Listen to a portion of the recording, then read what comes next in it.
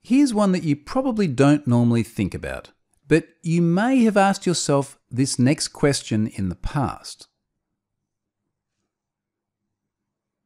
If you have asked yourself this question, it's probably because you've felt bombarded by software products asking you to update them.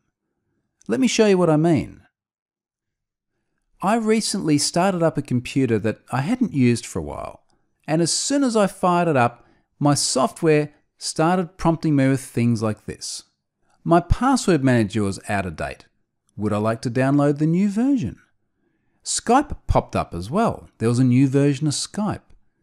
The VPN product I use, that also wanted an update. And even the product that I use to take these screen grabs asked me to update it. There were all sorts of different software products on the machine begging for new versions to be loaded. Many people will wonder why this happens, and indeed they'll wonder if it really matters. What if I say, ignore it? Will it go away? And are there any negative consequences from not taking the update? Let's start by having a look at some of the reasons software is continually asking for updates like these. I want to talk about 3 primary reasons why we keep seeing messages like the ones we just saw on the previous slide.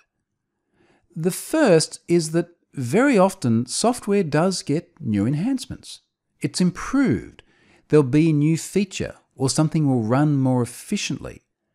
The software manufacturer has improved the product and they want to give you the latest version. This is usually a good thing. Another reason, and this is a very common one for software updates, is bug fixes. So something within the software product has not been working properly and they've fixed it. Now, it may not be something that you've seen. It may not be an obvious flaw. It may not be one in a feature that you use. Very often, these flaws only expose themselves under very specific circumstances.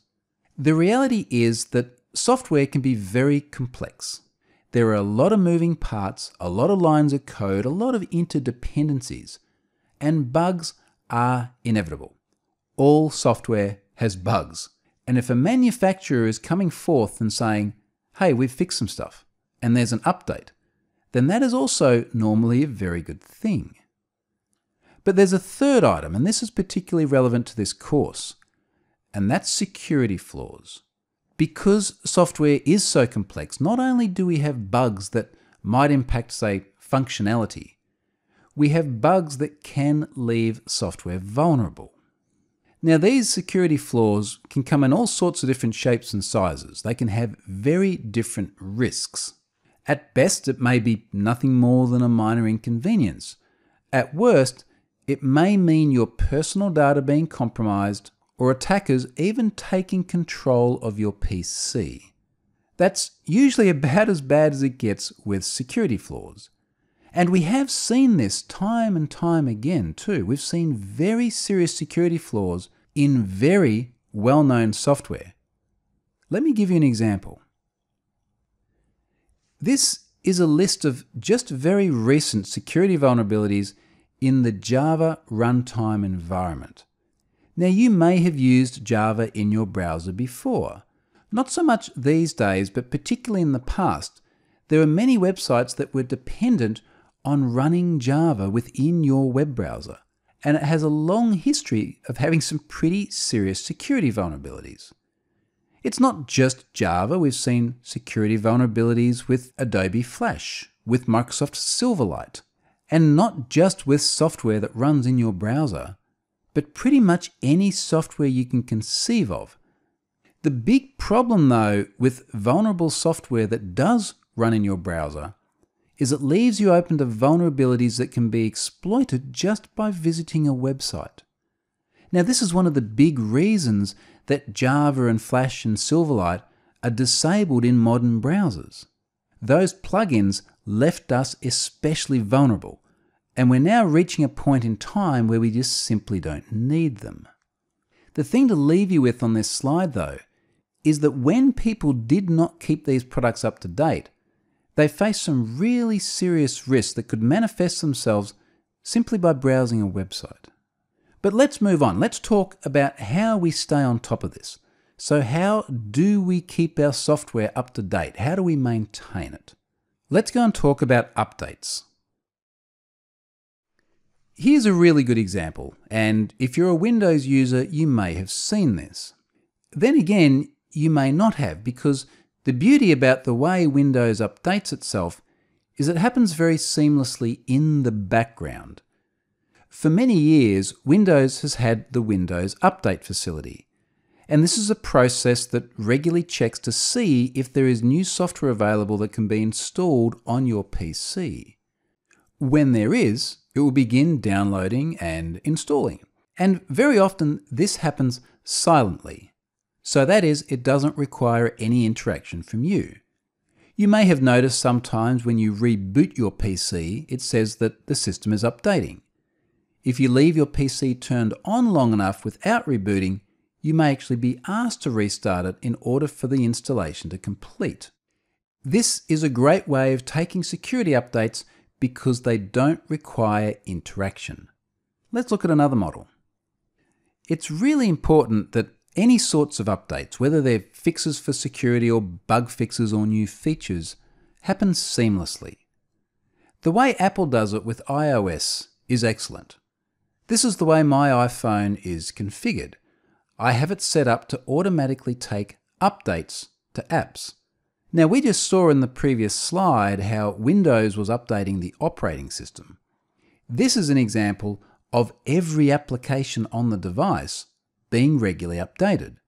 What I love about this is that when I've got iOS set to take updates, I go to bed, my phone is on power, it's on the Wi-Fi, and it just happens in the middle of the night. Most of the time, I don't even know it. And this is one of the great things about software updates today as compared to years gone by. It used to be that every update was a very manual process, required planning and testing, and as a result, it frequently didn't happen. These days, it literally happens while you sleep. It should happen while you sleep. Make sure that your apps are updating. So far, I've just been talking about operating systems and apps and software that we're all probably pretty familiar with. But increasingly, we're seeing software running in places that we've never seen it before. IoT, or the Internet of Things. This is the premise that we should start connecting everything to the internet because internet makes them better. And in many cases, it does. There are some really excellent devices out there that are better by virtue of connectivity. But it also poses all new problems. So for example, you're looking at LIFX light bulbs. And the LIFX light bulbs had a bit of a security problem. There was a bug that would expose the Wi-Fi passwords of the network that it was connected to. Now, this is a serious bug in the software of the light globes, so it needed a fix, and this should now start to get you thinking. How do you update your IoT things? So have a think about the sorts of IoT devices that you may well have in your home. Things like webcams. Have you ever updated your webcam software? Do you know how your webcam updates its software itself, if at all? Webcams are a particularly common source of pretty serious security vulnerabilities. Is it actually being maintained? Smart TVs are another very popular IoT device in the home. How are they being maintained? Not just maintained now either, but think about how long you expect your TV to last. Will the software still be maintained when the TV's 7 years old? Maybe a decade old? That could leave you quite vulnerable. Thermostats are another very popular IoT device these days. Do you know how your thermostat is updating its software? Could your thermostat be doing the same thing as the LIFX light bulb and leaking the credentials to your Wi-Fi network? Wi-Fi power switches are another good example. I've got one on my coffee machine so that it turns itself on in the morning before I get up. I recently updated the software running on it, and the only way I could do it was to open the app on my mobile device. And that's not something I normally do. It was only when I opened the app one day to change a setting that I realized that it actually needed a software update. Security systems in the home is another one. We're seeing all sorts of physical security devices now connected to the internet. How do you update those? And just for one more example, cars. We are seeing cars become part of the Internet of Things. They run software, they talk over the internet, and occasionally they're going to have bugs as well. How does your car update its software? Let me show you one example. This is the software update on a Tesla. And in fact, what's happening here is that within the vehicle, you can define when that software update is applied. Now, we almost need to take a step back here and remember just how far we've come. This is a car that connects over the internet and downloads new versions of software to do all three of those things we just saw before: add new features, fix bugs, and resolve security problems. It can be configured to talk to your Wi-Fi, take those updates outside of normal operating hours, apply them while you're sleeping, and then be ready to run when you get up and use it. This is a great example of how seamlessly our IoT things can update themselves. But do take a moment just to think about how many other devices you've got in your house that may not be updating themselves at all, that may actually be vulnerable and leave you at risk.